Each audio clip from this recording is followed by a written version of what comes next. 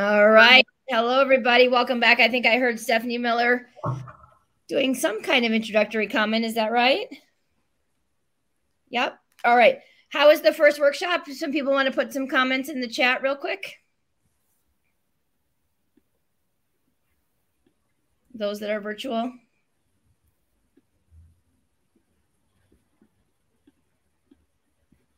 All right. You can do that at your leisure. I'm going to formally introduce our keynote speaker. It's very exciting, Mary Dillon, in just a second. But first, I just want to lay out the structure of this conversation. We're going to talk, Mary and I are going to talk for about 30 minutes. And then I am going to go out to the audience both being virtual and the audience that's physically at 1871. And my colleagues at 1871 will help facilitate the Q&A happening in the auditorium. And we'll do that for maybe 15 minutes or so, and then it'll come back to me for the final question. This is an opportunity. You have this opportunity to engage with this phenomenal leader. So, and I know that she is open to your Q&A and your dialogue. So please do not be shy. Take advantage of this opportunity. All right. So let me introduce Mary Dillon. Mary is a Chicago native and business executive with more than 35 years of experience leading consumer-driven businesses in a diverse range of industries, from consumer packaged goods to restaurants to telecom to beauty and retail.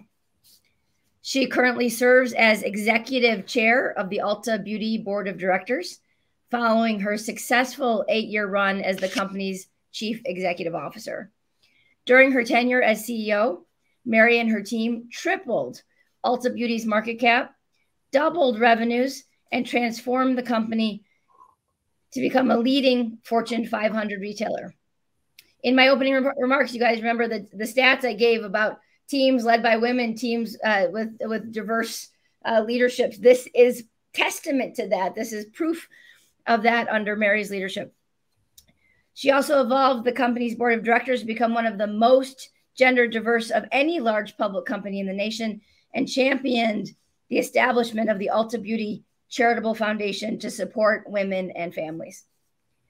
Mary also serves on the board of directors for Starbucks, KKR, and Daily Harvest, and is the current chair of the Economic Club of Chicago.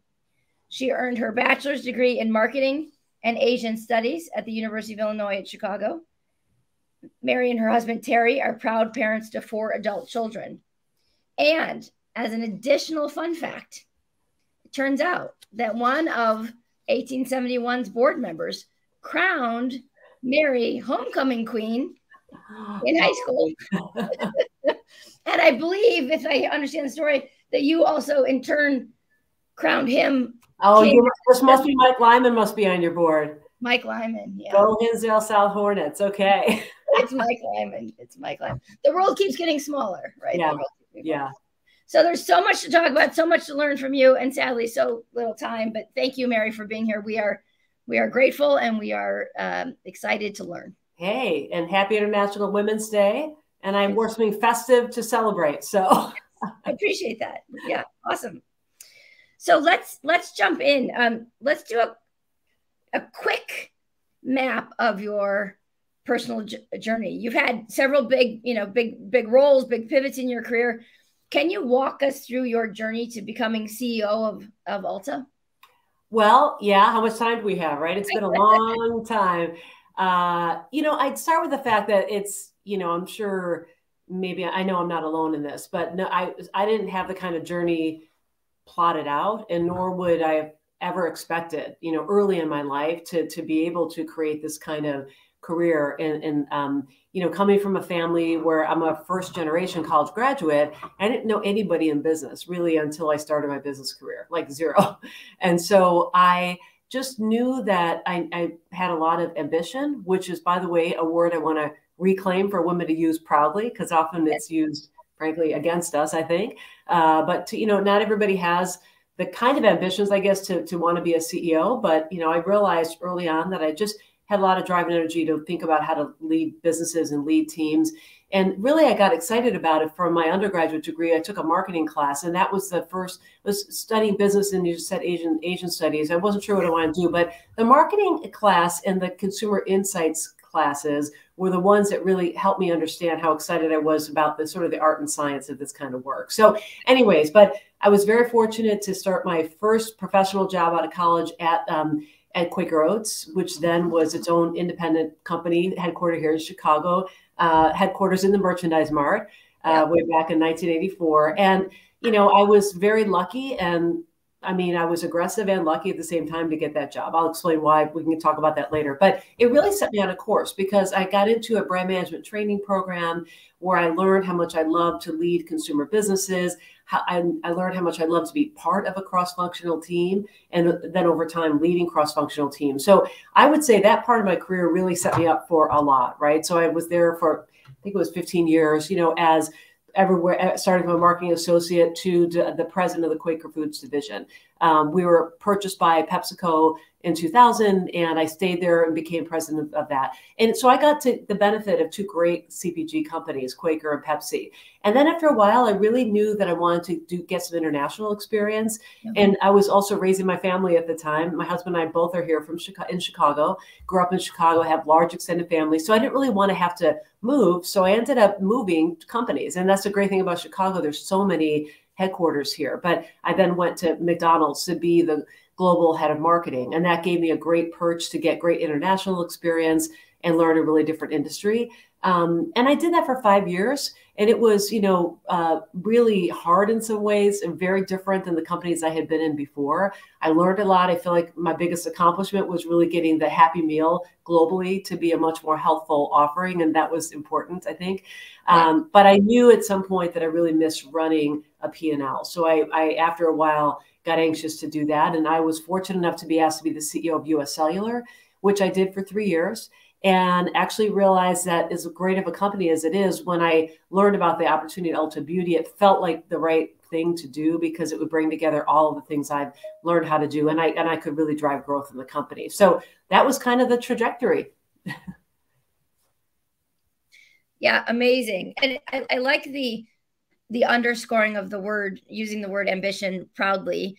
And I think also you didn't necessarily know that you wanted to be the CEO of a major company when you started out, right? These are yeah, well, no, I mean, I never even seemed possible. But I think what I saw is that I continued to look ahead in my business career. So if I was, the first job is to do great at your current assignment, you know what I mean? Like you can't continue to grow and get more responsibility if you don't really focus on delivering against your short-term goals. But I also would kind of observe how people operated at levels above, both good and bad, and learn from that. But I think my confidence grew over time that, you know, as I saw how much I love leading people in bigger organizations, it was applying the same skills at different levels and trying to bolster my confidence and have the support of others that I could do that. So I think over time is where that ambition to ultimately think I could run a company happened. It was probably not until my 40s that I really thought that was possible. Yeah, same with me, by the way, although very different circumstances. But yeah, we're going to come back to people who helped you in just a minute. You've had this outstanding run as the CEO of Ulta. Can you talk a little bit about your the keys to success there, your key to growth at Ulta? Yeah, I'm so proud. I mean, as you can imagine, I would say two things. One is that I didn't create Ulta. I didn't create the company. The company is now over 30 years old. But it had great foundation. And I also really, I think, developed and put together a world-class team that are now continuing to run it in a world-class way. Yeah. So it wasn't just like me. I mean, I'll start with that. But what I saw with Ulta is kind of a diamond in the rough. I mean, frankly, when I first was talking to the company, the board, I didn't really know much about the company. I didn't even know it was headquartered in Chicago. I hadn't really shopped at Ulta that much. And, you know, in fact, a lot of people were calling it Ultra at the time. You know, everybody got the name wrong. But Ulta Beauty, I saw that, again, I felt like, well, this is a great concept. It has great foundation. It's based in excellent, assortment of merchandise from mass to prestige. We had services in every store, which is great. And we had great real estate strategy, but we didn't really have a cohesive consumer strategy nor a cohesive even brand. What does Ulta Beauty stand for? So, to me, it's what I really did was kind of build on where we were, but to really, I guess, turbocharge growth through a consumer lens. And again, I'd say the team, now Dave Kimball is the CEO of the company, and he's worked with me twice before, and we have a similar kind of background in training. And he was one of the first person I asked to come help me was the head of HR, Jeff Childs. The people side of our business is so important. And then Dave really helping to create that demand engine. So I'd say we focused on back to my roots, deep consumer insight, rather than just, again, I don't mean to sound critical, but a lot of retailers sort of were structured in a way that it was like all about the merchandising. So what products are you going to get? And then how do you then create demand and pricing for those products? Growing up in the CPG world, we always looked at everything through the lens of who's the consumer? How big is the market? What are their current needs? What are their future unmet needs? Who do you compete with? That kind of classic, consumer category competition framework.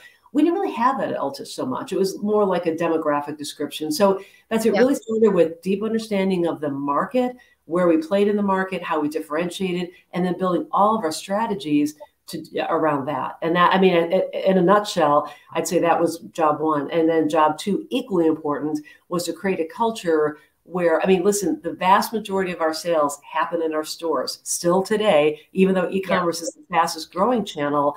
75, 80% of the sales, and back then even more so, or more like 90% of the sales were in our stores.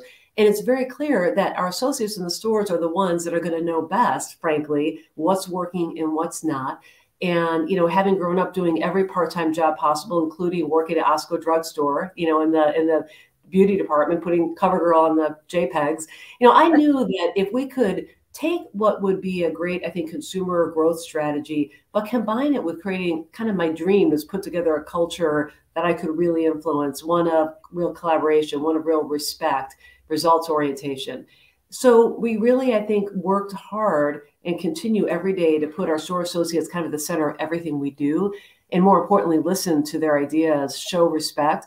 And that created a flywheel of, right now our engagement scores are in the top 10% of retail.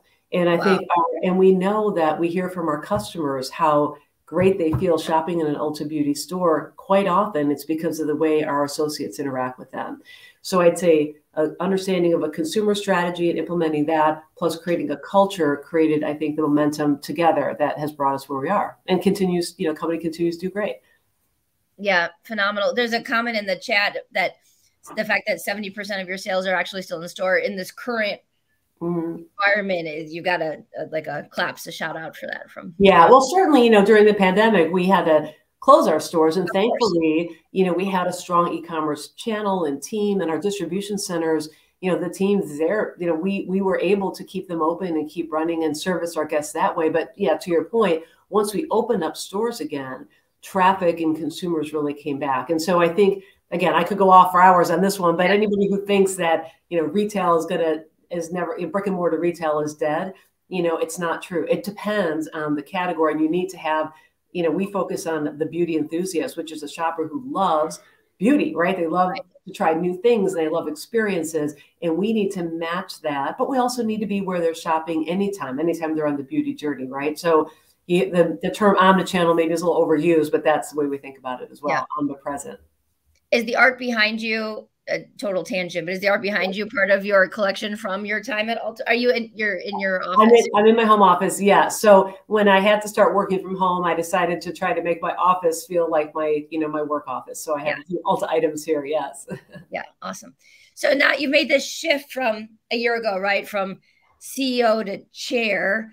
And I guess the core question I have about that is, how do you, this is an organization that you gave everything to for 8 years as the CEO, and rebuilt the team and defined the consumer strategies you just talked about, and all of that stuff. And now you've transitioned to this different role where you're no longer in charge of the details, right? Can you talk about that journey and how you prepared for it, and what's hard about that? Yeah, I mean, this was a choice that I made along with the board to say, listen, I love the company and I could run it for many more years, but I also have had and still have a generation of leaders that were really ready to step in. So Dave is CEO and Keisha Steelman, we appointed as Chief Operating Officer, a role that we didn't have before.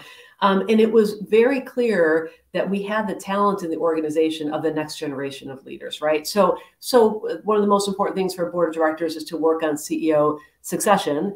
And we did. Sorry, I just realized I got to plug my laptop in. All of a sudden, it's looking like I was like, "What the heck? We can't have that happen." So, anyways, so the plan, we had the plan in place for a while, and so the idea of becoming executive chair is one that's pretty common right now in a lot of companies. That if it's an open plan transition, there's some pluses to the continuity of having the CEO stay on, but only for 1 year. Because on the other hand, you don't want the old CEO around forever, right? So it's kind of like, it's just a nice transition that we've been able to do. And, for me, I have other things that I've been focused on as well. And I don't miss doing like the quarterly earnings calls and all that. Even in a great quarter, it takes a lot of work to get ready for that. And, I have a great relationship with Dave and the board. So it's a kind of a good balance, right? It took a little, maybe a month or so. It felt very odd to be like not in that cadence of the normal ways of working, but also in some ways, given that we've all been, working differently anyways, the last couple of years, maybe in some ways made it easier. But, I'm happy and proud to be able to contribute to the company at the exec chair level. Yeah, that's amazing. My observation outside in about your professional life right now is one that I characterize as a portfolio approach. Yeah. I don't know if that resonates with you or not, but just this idea that you're the executive chair, certainly, but you serve on the board of several others, as I mentioned, and a civic leader. And how does that feel to be? I mean, would you agree that it's sort of this portfolio of things you're spending your time? I mean, for right now, that's exactly what it is. And I've really just been taking time to think about, how do I want to spend the next chapter of my life? It's not, like I didn't leave Ulta Beauty with a plan to go do X, Y, or Z, right? Sure. I really wanted to step back and think about. So it is, I guess I'd say the boards that I'm on, so Starbucks and KKR, I've been on those boards for a while. So that wasn't a new addition. But what I have done is said, okay, I want to like stay involved in the business world, and I want to, my origins were in food, right? So that's what we talked about. So I found myself attracted to get involved in a few food companies in different ways. So, one company I've just connected with and done a little bit of advising is a company that's in the food waste space. They're headquartered in Denmark, and they're called Too Good to Go. And that's an interesting concept. Daily Harvest is a more established business that is with a female founder, and very much it's a direct to consumer, highly, sustainable. In the I'm audience. Sure. Well, I learned about it through the millennials in my life during the pandemic, but I've been attracted to say, how can I get involved with founders doing really good things that are good for the planet and good for people, that I can also learn what it's like to work in a company or help people at that stage of company. Because my whole career has been with these big Fortune 500 companies. So it's interesting. But I recently, I haven't announced this yet, but there's a really cool concept that I'm getting involved with, and it's called Tradish. It's a TRE dish. And it's a founder in Canada that's creating what I would call a very innovative platform around the home food sharing economy.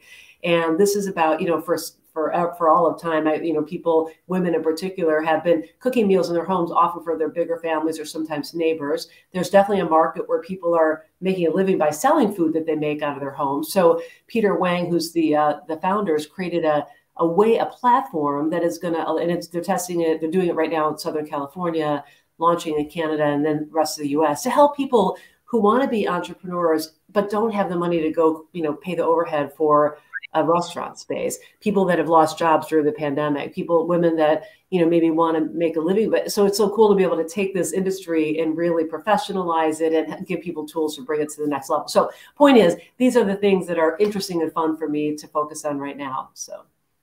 Yeah, that's great.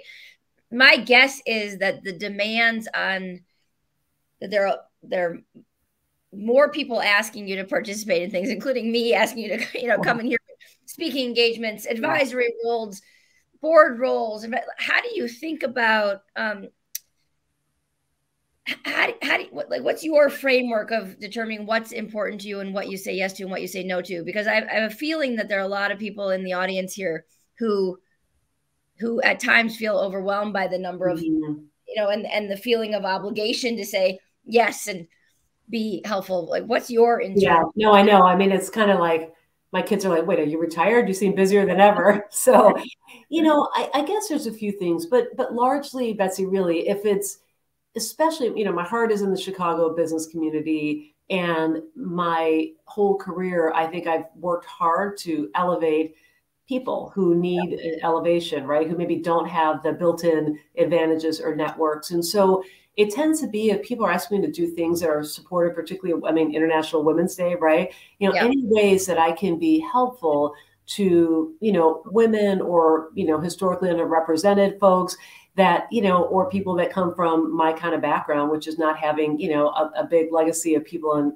business in their lives, right? How to navigate those things. So those are the type of things that it's hard for me to say no to, but you're right. I do have to manage my time. There's plenty of times that I'm doing just individual one-off mentoring calls with people, whether it's now that my kids are adults, some of their friends are in the work world. Sure. I have a ton of nieces and nephews. So in that, all the way up through, people throughout my professional career that, I'm very, it's exciting to be able to help coach people, whether it's somebody joining a board for the first time and how to think about that. So no formal kind of coaching stuff, but more just trying to be helpful where I can. The other topic I would say, and you may want to go more into this, but, I have now 4 adult kids that range from 23 to 32. And this notion of how do people do this, have a career and have a family, and the questions about that, particularly for women. 5-6 years ago, I might have said, I'm tired of talking about this. Why do people keep asking me? Why are they only asking women? Why do they make us feel guilty? All this stuff. Well, then I had an epiphany. I was like, well, because it's still an issue. That's why people are asking. They're still trying to figure it out, women and men alike. And so that's a topic that I'm really happy to talk to help people kind of think about. There's no one size fits all answer, but if I can help people who are trying to navigate some of these tougher times in their careers, think about the long game and how to get there, I like to do that as well. Yeah, I think that's terrific. And this sort of notion that you're sending the elevator back down, or you're trying, you're trying to pull other people up. When you think about when you were rising up, who helped you, right? Are there a handful of people that you say, but for these people or these experiences, I wouldn't be where I am today? Yeah, I mean, there's so many. I would say my instincts all along in my career was that I knew that I never felt like I had all the answers or could do it all on my own, right? And that's kind of it's helpful to go in with humility, but you have to balance it with drive and passion and ambition too, right? Because you can't, so it's a balancing act. But I would say that I think I had a pretty good intuition about how to reach out to get the support I needed without looking like I was being too political. I mean, that's the tricky thing, is that, like, especially in big organizations, you have to be seen and heard. You have to deliver the results, as I said earlier.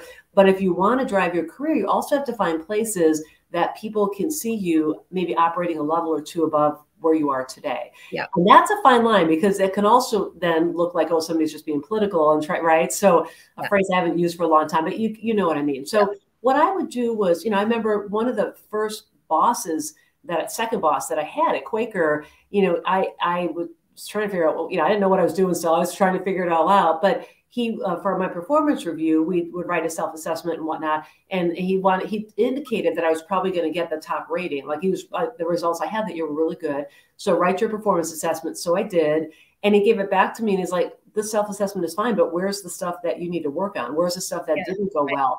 And honestly, it was freeing, because I didn't know that you could be open about the fact that, yes, you might have had a year where you're an A+, but you still have things that you need to develop. And I know that sounds kind of basic, but I still found myself teaching that to people later in my career, to say, it's fine. Like, I don't expect you to have 100% of everything. You just need to be aware and working or compensating for those things, right? So he was a great influence. I worked great lesson, right? Because I think a lot of people, they don't want to admit that there might be a flaw, even though, as you point out, we're all constant. So it really was really helpful, and I still use that lesson. And then, at Quaker, there were a lot of women in senior positions when I started there back in the 80s. So I didn't really perceive that being a woman was going to make it doubly hard. At least in that time, in that place, it was pretty cool. And so I had a lot of women bosses, but Margaret Stender and I became very good friends. And she was another great both kind of coach and helped me see where I could get better.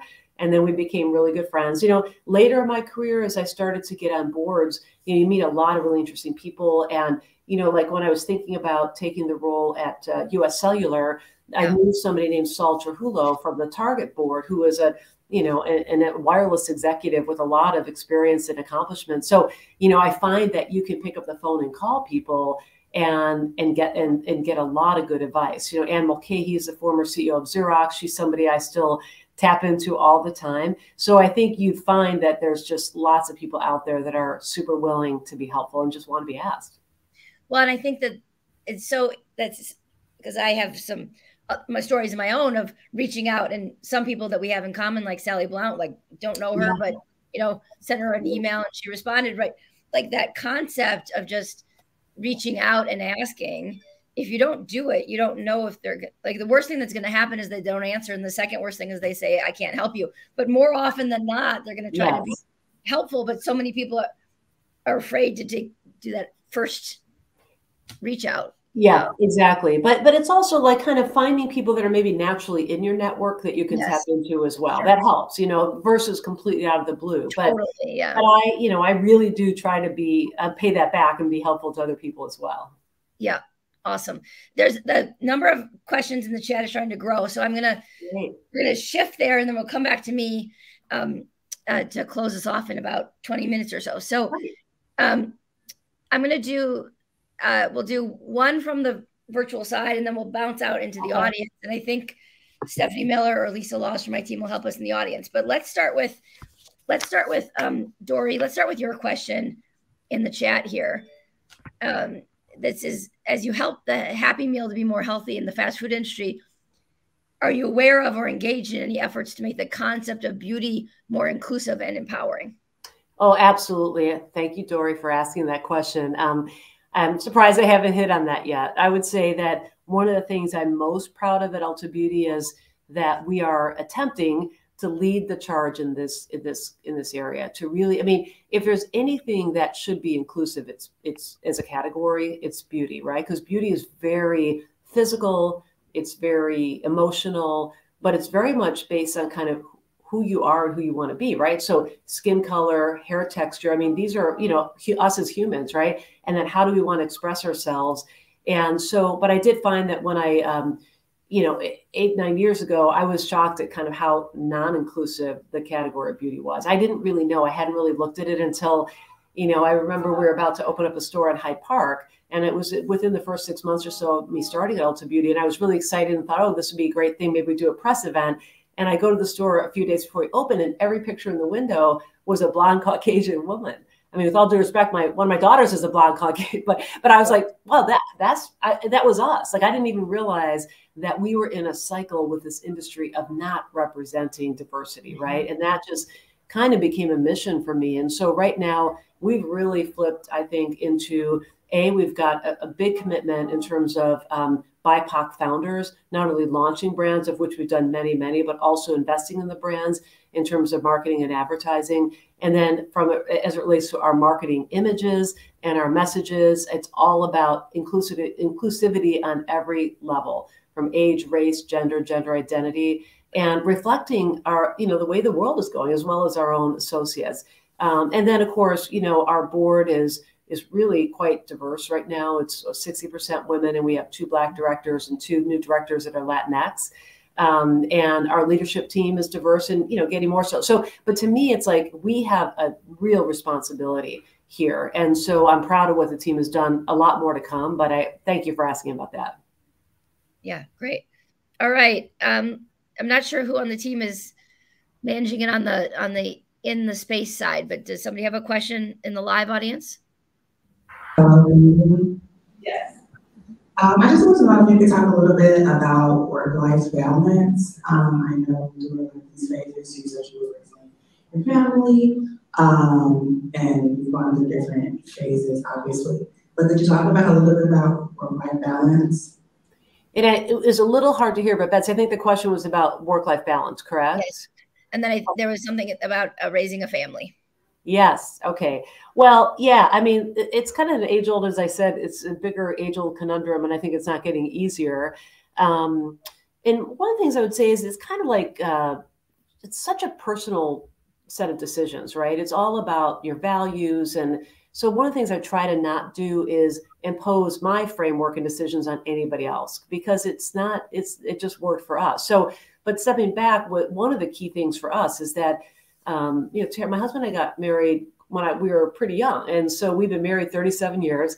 We met in college, and we didn't, either one of us, have a program in our mind of where our lives exactly were going to go. Maybe that was kind of freeing in some ways. There wasn't like deep expectations about his career, my career, his role, my role. So the first few years, I'd say we were just kind of, both working and figuring it out. But when I was pregnant with my first child, Jack, I really did want to be able to have a balance of maybe working part-time and being home. And at that point, I was a brand manager at Quaker. And so if I wanted to go part-time, and Quaker was pretty ahead of the curve on a lot of this stuff I call remote work, telecommuting. That's all we had was phones back then. But, they were pretty open to things. But I knew I would need to, if I wanted to go part-time, be maybe in a new products or strategy type role, which wasn't what I loved. And also would take me off the track of being a general manager, kind of getting to that next level of director of marketing or vice president of marketing. So anyways, the point is, I created with another woman a job sharing arrangement, and we pitched it. We got it approved, and we did this for a couple of years where we were sharing a job as brand managers. And that was, over 30 years ago. So I give the people back then who were willing to give that a try a lot of credit. And then I would say then at that point, after a while, I was up for a promotion. My job sharing partner had to move to another state at some point because of her husband's job.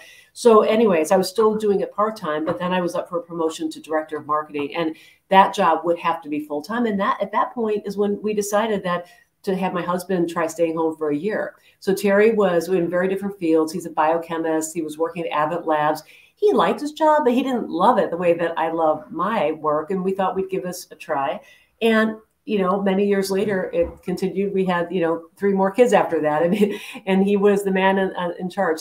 So I would say for us, that's a model that works. It wouldn't necessarily work for everybody. I think the hardest thing is being a single parent. I think the second hardest thing is having dual careers, because it's a lot, but it's all possible. And I'd say at some point, as my kids got older, first of all, I would always try also to minimize the impact on them as much as I could about how much I had to work, because I had, jobs that required a lot.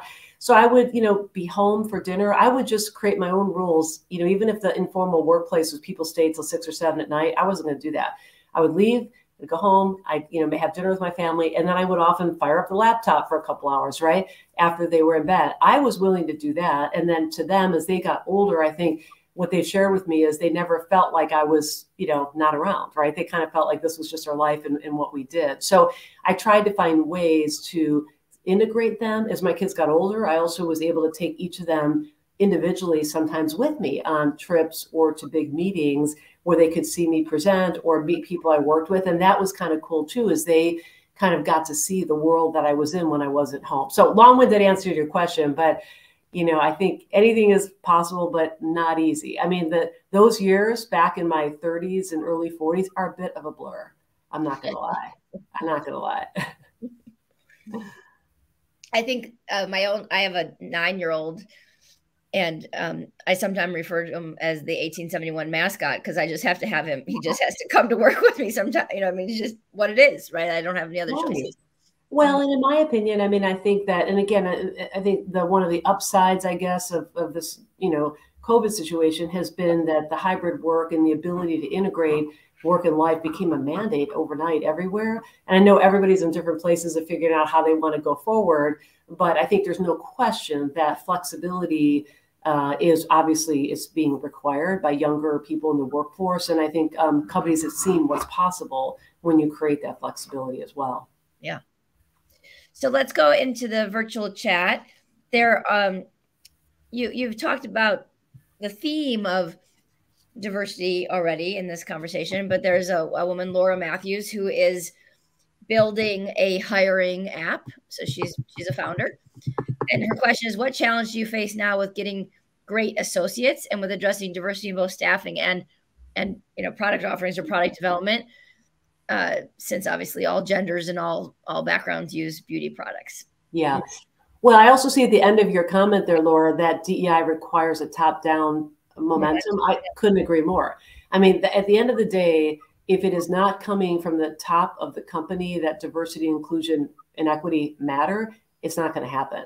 And so, I mean, for me, it started with several years ago, like I said, my own personal recognition that we weren't doing enough as a company, as an industry, to understand and represent the diversity of our country. And so because I made that such a mandate, and it's not like people weren't trying. I think we just weren't trying hard enough. I don't think we really saw and were moving with the momentum that we needed. Even things like understanding gender pronouns. You know, I remember bringing that up several years ago to my team, because one of the things I do is really listen hard to young people and really understand where young people's mindsets are. And so things are changing rapidly, and we needed to do some catch up. But I would say if Ulta Beauty today, I mean, I'm proud we have a diversity, equity, inclusion, mandate at the top that Dave leads. We have an external advisory board, Tracy Ellis Ross, who founded the company. Well, you know her as an actress and an activist, and she also founded a brand called Pattern that she launched exclusively with us. She's an advisor to us. And we have a team focused on all aspects of, to your point, whether it's hiring at the entry level, whether it's how we think about every job throughout the company, how we represent in the marketplace, in all aspects of our business. So like all businesses, we're not where we exactly need to be, I think. We're great from a gender diversity perspective. I mean, that one's it's great that we get credit for it, but it's sort of an industry-based thing. We have, I don't know if it's 38,000 or so employees right now, and 92% are women. So that's great. And we were getting a lot of kudos for that. And I realized we cannot obviously rest on our laurels. That's not enough. We need a lot more diversity of all races and ethnicities in our company, because again, we're trying to represent the entire country that we live in. So, hiring today, I think we're doing a pretty good job at people who want to be in retail. There's a lot of momentum towards our company, but as everybody here I'm sure knows, that it's a challenging time, and in terms of hiring and retention, and we're not alone in that. Right. Great. Thank you, Mary. All right, audience in the auditorium. Hi, ladies. My name is Lisa. My question for both Mary and Betsy is, post-COVID, there is obvious disruption to every vertical, every industry out there today. We talked a little bit about, the advantages that play to mothers in the work-life home, talked about advantages like today's event, the hybrid solution. What other strategies or themes do you see emerging from this disruption, and what do you think we should be looking toward? Yeah, such a great question. Well, I mean, I'd start with kind of where you were going, which is the ability, I'd call it hybrid life, and I think going forward, it will always be incumbent on us as leaders and employers to understand that there's value to that. And we need to figure out what's the best way to find that intersection between, what you need as a company. And I do believe that some in-person together work is absolutely critical, but then where can you also understand that you're actually going to have people be more excited about staying with your company if you provide them some kind of flexibility. Childcare is another, that to me is so important that, as a country, that we try to get this more resolved in terms of, shortages of affordable childcare. And that, especially with the disruption of kids in school, out of school, people are home, they're not home, right? So that's going to be an important topic. But I think going forward that, the expectation of the future workforce is going to be not only our companies really leading through the lens of diversity, equity, inclusion, but that we help people live the lives that they want to live in different ways, you know what I mean? And meet people where they are, but it's kind of a two-way street. You know what I mean? Right now, I think there's a lot of the pendulum is kind of swinging in favor of the workforce, right? In terms of demands, but that's good we need to be aware of what's meaningful to people, that maybe we didn't realize was as meaningful as it will be in the future. So certainly I'd say any industry, like for retail, as I said at the beginning, being a great physical and digital company is there's no going back. It's kind of obvious that's been momentum, but it was accelerated dramatically. So understanding how you can provide same day solutions, picking, buy online, pick up in store, delivery, great e-com service, as well as a compelling reason for somebody to go to the store, so that the bar is up there. Certainly travel and hospitality, there's tremendous, headwinds or tailwinds that are going to come as people have money to spend and they've been cooped up. But how you think about creating those environments, it's more about pleasure travel than business travel, right? Because that's going to take longer to come back. But, I think the other thing I would just say is, mental health and the stress. I don't know. I mean, I'm not an expert here, but I certainly recognize, and we do as a company, that providing a space to talk about tough topics, also providing, benefits for people in the mental health space, being transparent about current events, giving people forums to talk about things that are on their minds that are happening is more important than ever. And, we used to, I think in the early part of my career, it felt like a real separation of what you could talk about at work and what you couldn't, if that makes sense. But I remember that when George Floyd was murdered, I remember over that weekend, and I remember we had a town hall meeting coming later in the week, and I talked to my team on that Tuesday, it was after Memorial Day, and I said, I want to put a slide in to the deck and talk about George Floyd. And at that point, I would say it was still not even everybody was really aware of what had happened in Minneapolis. And my instinct was, this is going to be on our employees' mind. It was just the beginning, obviously. It's not certainly the first or the last time that kind of tragedy is happening or has happened. But frankly, I think one of the legacies is that it provided a momentum or an ability for us to have a more open, transparent dialogue about what's on people's minds. And of course, how are we going to be solutions, drive solutions and not just talk about it. So again, that was kind of a long-winded answer, but I feel like there's so many things now coming out of COVID that as leaders, we have to think about differently. Yeah. The only thing I think I would add is, and it's only relevant for digital related roles that can happen anywhere, is that the talent pool is now global. Yeah. And yeah, that could change how some people think about hiring in the competition for. Yeah, no, I'm glad you said that. It's a huge advantage and it can be a disadvantage. And so for us, I think we're just leaning into the ability to be more flexible and open, certainly about where we find our talent pool. So that's great. Yeah. Awesome. All right. I think we've got time for maybe two more. I'm going to do one more in the virtual. We'll see how much time we have left. If we have time, we'll go to the audience and then we'll come back to me for the final. Okay.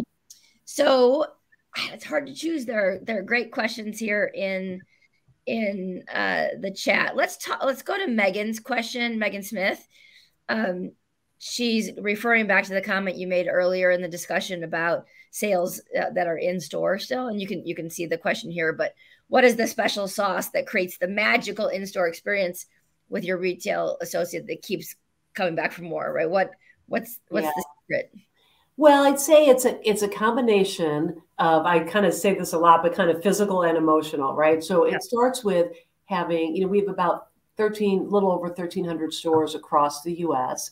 And the first thing is, I give credit to the founders that their real estate strategy was not to build in the middle of malls. And quite often you might not find us so much in downtown settings in big cities because the real estate's pretty expensive. We tend to be off mall and very accessible, drive up, you've got Target, Nordstrom Rack, Petco and Ulta Beauty, right? So we're kind of in an environment that you have to be accessible, you have to make it easy for people.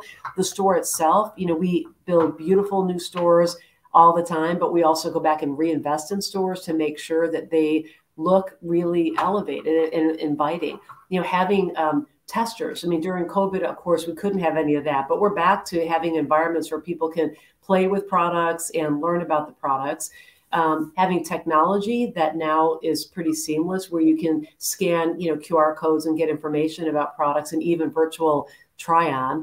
But then it's all about the people. Okay, I mean, that's kind of obvious, but it really is. I remember I said the first change that I made at Ulta Beauty was to bring in Jeff Childs, who had worked for me as the head of HR at US Cellular. And I brought him because I really knew we needed a great people leader with me. And it was kind of surprising to the board that that's the first move that I made. But I'm like, wait, we have like 25,000 people. And last time I checked, the vast majority of sales are happening in the stores, people to people. This is the most important thing, right? And it was the beginning of a journey for us to think about how do we really empower and engage people that work in the stores? And so I would say we've got our full service hair salon, you know, benefit brow bars, highly trained employees, but really part of the magic sauce is that we started to, well, it's a longer story that I know we have time, but I kind of realized at the beginning that really nobody was soliciting or encouraging people at our stores, our field management to really, you know, be in dialogue with executives. So we totally changed that and started to do market visits, which we continue to do, where we bring together as many general managers as can come in a 2-hour radius to just meet in the back room. It's not an inspection of the store. It's actually introspection. It's time to sit down and talk and listen to our associates and implement some of the ideas that they have. You know, when people have thoughts or questions, they usually have a solution already in mind. So when it's framed as a question, we would turn it into, well, tell me what you think. And frankly, the momentum that we created by actually respecting and listening to folks into implementing some of their ideas, I think became and is part of the magic sauce. Yeah. Awesome. All right. Is there a question in the audience that we want to, the live audience at 1871 for the last one from you guys? Hi, my name is Marcela. I was reading an article today that 20 to 30% of people, especially those in leadership, experience imposter syndrome. And 70% of us in the professional world, especially women, have experienced imposter syndrome. So I was wondering if throughout your career, have you ever? Yes, you cut off at the end, but I kind of got the gist of it. And I'm assuming most people know that term, but I guess I don't know the technical definition, but the notion of kind of like, you know, why am I here? Do I deserve this? Did I really earn this? Can I be successful? The reason I say that is, of course, I mean, I'm sorry. Can we mute the audience at 1871, please? Thank you. Go ahead, Mary. So again, I'm sorry, you guys. It's a little hard to hear the exact questions, but I was surmising it was, you know, have I experienced that? And I guess at the end of the day, what I would say is absolutely. And I think part of especially, you know, even at the very beginning when I was at Quaker and I realized that I was the first person ever hired in this marketing training program that from an undergraduate, like we had an undergraduate program, but I was the first one that was hired that hadn't gone to like Princeton, Brown, Yale. I was the first one to go to an Ivy League school. And I mean, talk about imposter syndrome. When I figured that out a few months into it, I was like, oh, wow, I don't know what's happening here. Did they make a mistake? But I constantly just tried to bolster, you know, anybody remember this skit from Saturday Night Live years ago? You guys are all too young. Al Franken used to play this pop psychiatrist and he'd look in the mirror and say, I'm good enough, I'm smart enough, and gosh darn it, people like me. I would literally have to give myself pep talks to say, okay, you know, I know that I'm being tough on myself. All I can do is do the best job I can do and develop great relationships with people, and hopefully it'll be enough. And so I would say that notion of imposter syndrome, I'm no expert, but I think unfortunately it stays with us through many parts of life. And there's even times that I could experience that now. And I just would say, you know, if I look back, the one thing I wish I hadn't been is so hard on myself, you know, but I've learned now how to kind of push through that and exhibit more confidence, or fake it till you make it with confidence. But it's a tough one. It's a tough one.